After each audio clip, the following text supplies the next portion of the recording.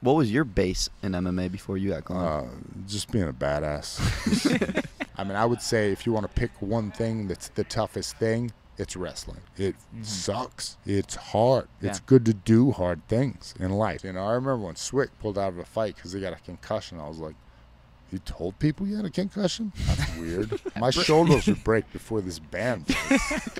I would have more money to spend on paying my coaches properly. I was pretty cheap with coaches. I was honest but cheap. If Chuck Liddell fought in today's UFC, he'd get smoked. No. Do you think that the Ultimate Fighter nowadays means less than when you won it?